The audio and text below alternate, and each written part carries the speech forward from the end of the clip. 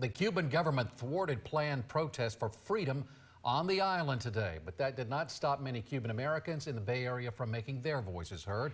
Nico Clemens live along Dale Mabry, where protesters spent several hours today. Nico. Hey, Keith, Jennifer, we've known since July at least, when Cuban Americans want to protest and demand freedom for Cuba, they come right here to this spot. Dale Mabry in Columbus, they took over this intersection earlier tonight. They demanded, again, calls for change and freedom in Cuba. It's a call and cry they've been doing for the last several months now. They just want the world to hear them out. Chants for change.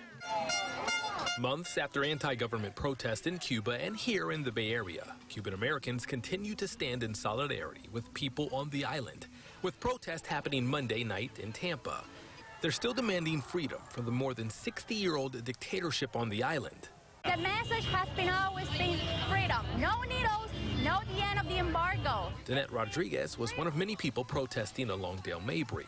She was born in Cuba and moved to the U.S. when she was 21. I have a lot of people in Cuba because the entire country is my family and I keep it in my heart. Rodriguez says the messages she's received from family and friends are tough to hear. They're very scared.